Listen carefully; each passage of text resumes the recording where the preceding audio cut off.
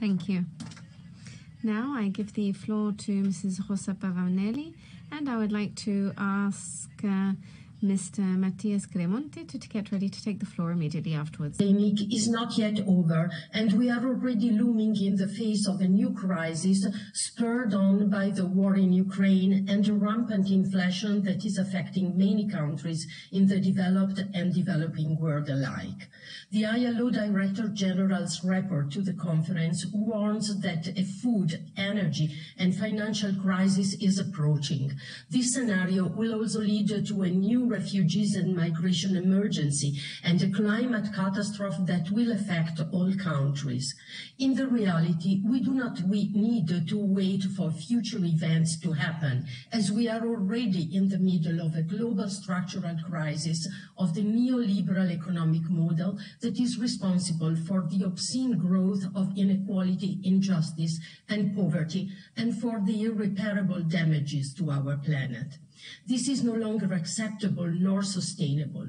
Corporates that made huge profits at the expenses of workers and people's rights are to be held accountable for the multi-layer crisis we are facing. Make-up solutions to the current economic system will be insulting for billions of working people. It's time to act decisively for a change of paradigm that introduces a 25% global minimum tax for multinational corporates, a tax on wealth and extra profits, ends the decade-long globalized and delocalized supply chains that led to the current race to the bottom for workers' rights and wages, and showed to failed in emergency situations. Reviews cooperation and free trade agreements, including the International Intellectual Property Protection System, stops the greenwashing hypocrisy and resolutely address the energy transition as well as the protection of natural resources and commons. The pandemic taught us that health, care, education, water and sanitation, transport, energy, food are essential for a safe and sustainable development.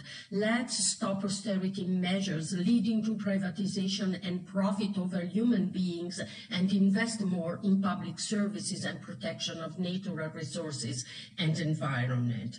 Recovering the role of states and multilateralism to end their capture by corporates is essential to increase the scope of human rights, protect workers' rights, and achieve gender equality once and for all.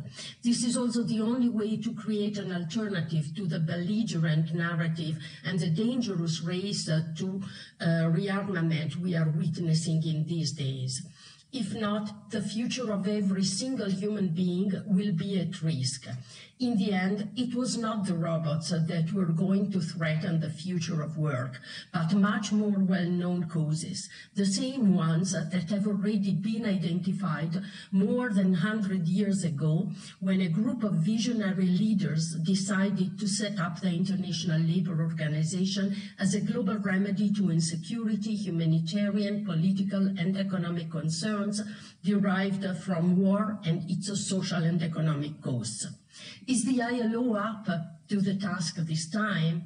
The new Director General will have a titanic task to rethink and reposition the role of the organization and make sure it fulfills the premise that reads, whereas universal and lasting peace can be established only if it is based upon social justice.